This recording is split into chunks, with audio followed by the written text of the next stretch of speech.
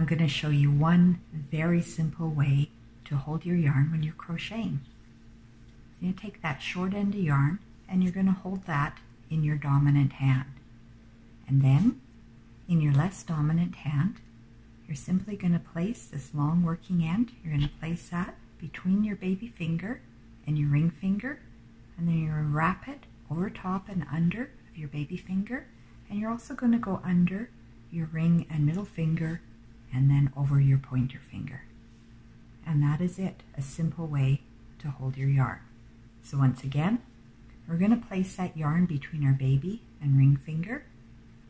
We're going to loop or wrap that yarn around the baby finger, underneath our next two fingers, and then over top of our pointer finger.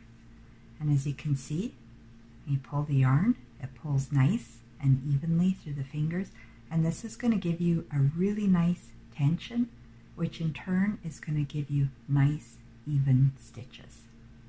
Now the other thing that I like about this method is that if you're making a project that requires your stitches to be tighter, you simply just grip your hand a little tighter, and as you can see, that tightens your tension, which is going to help you to get those nice tight stitches.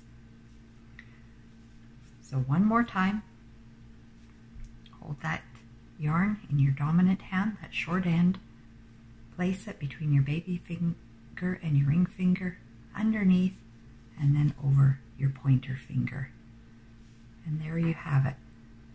One simple way to hold your yarn that's going to give you a nice even tension without causing a lot of stress or fatigue on your hand.